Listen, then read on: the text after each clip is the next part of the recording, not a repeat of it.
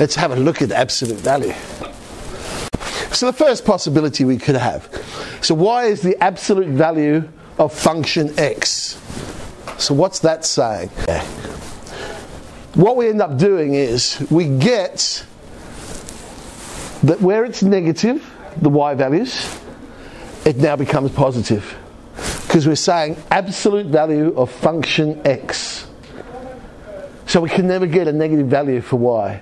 So whatever is below the x-axis goes above the x-axis. That's basically what I'm trying to say there. And so that's what I meant when I said symmetry in the x-axis. We looked with the old graph and the new graph, we'd see symmetry in the x-axis. The actual new curve itself is not symmetric in the x-axis.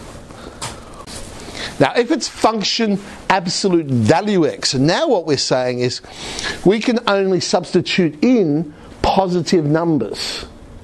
So we can get negative numbers as an answer, but we can only substitute positive numbers in. So that's now it'll be the y-axis we're looking at. And this one is symmetric in the y-axis. Right? Let's draw the picture, it's easier. So what we're saying is we can never substitute in a negative number. So everything on the left disappears, because we can never substitute those numbers in. But whatever's on the right will get reflected over.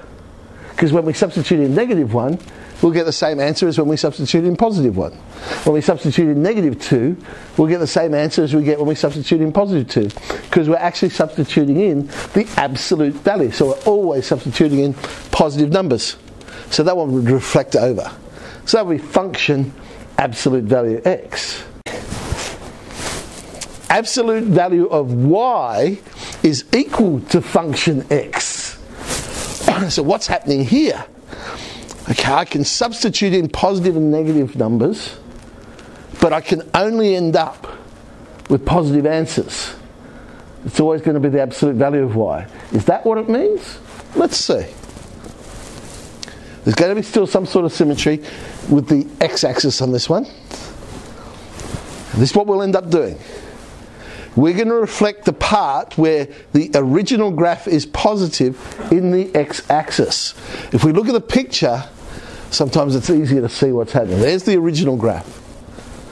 So the bit below has gone, and the bit above has been reflected below. So absolute value of y equals function x. What's below disappears, and then what's above reflects down. Let's try the next one. What will happen if we go absolute value of y is equal to function absolute value of x? So now we're only substituting in positive numbers, and our answers, what we're drawing, well, where it exists it'll be plus or minus.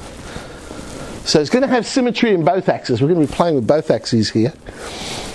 That is what we'll end up doing. It's just the first quadrant.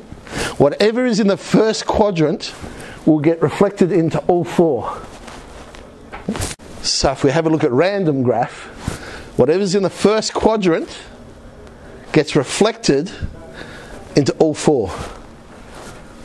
So that's absolute value of y is equal to function absolute value of x. Because I guess what we're saying is we've got a combination of the last one that we just looked at, absolute value of y is equal to function x, and the second one that we looked at, whereas y equals function absolute value of x.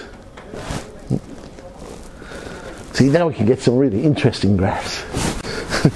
Y equals the absolute value of function absolute value of x. Now, if you like, we're combining the first one and the second one together. So what should happen there? We're going to get reflection in the x-axis, symmetry in the y-axis. What we'll end up doing, the part where x is greater than 0, we're going to reflect that in the y-axis, and then we're going to reflect the result. What? There we go. There's the original graph. That we know is y equals function absolute value of x. Y is equal to the absolute value of function x. So if I had just said, find the absolute value of this graph, I would say, hey, whatever's below would be reflected above. So now I'll grab whatever's below and reflect it above. Okay, let's try this one. Absolute value of y is equal to absolute value of function x. Okay, what's going to happen here?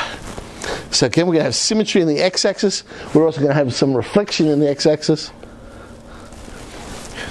So we're going to reflect the part of the original function where the original function was negative. That's going to get reflected in the x-axis. Then we're going to reflect that result in the x-axis. So hang on. There's the original graph.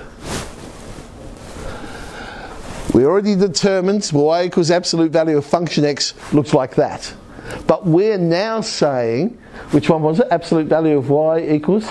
So when we did absolute value of y equals some function, look at that. We get a reflection above and below. What a beautiful graph.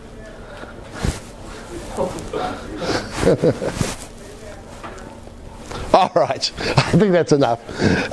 Again, just a handful there to play around with.